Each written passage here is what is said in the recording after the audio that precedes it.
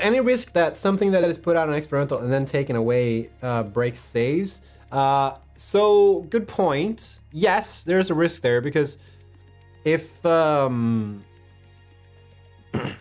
if you save, if you play on experimental and you save on experimental, you can't go back to early access, early access, because you can always load a save file that was made in an older version of the game, but if you save in a newer version, that will not be possible.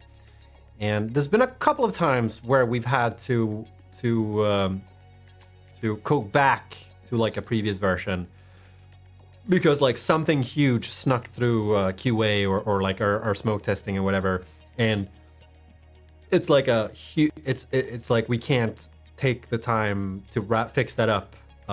It's like an easy step just to revert what's live. That's happened a couple of times. Usually we do, like, we would only do that if we notice it immediately that something's wrong. It's a decision that comes in like with the first couple of hours.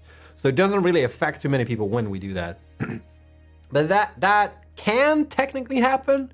But we are aware that this is a huge bummer. If people, like, we wouldn't do this if we have it on experimental for like 1 or 2 days and then realize, oh, we should revert back. Like, we won't do that. It's like within the next hour or so of an update that goes live where we're like, whoops, and then we reverted.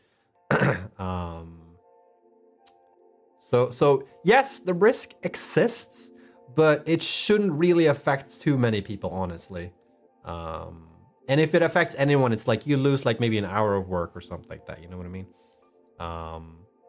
Unless you really botch your save files, then you'll have to wait until the next experimental. But like when we do put out something experimental and we need to revert it, we obviously intend to put it out a new update because we want to get that update out, you know, like, so the ramifications of that happening aren't super severe. So I wouldn't worry about it too much, honestly. Famous last words.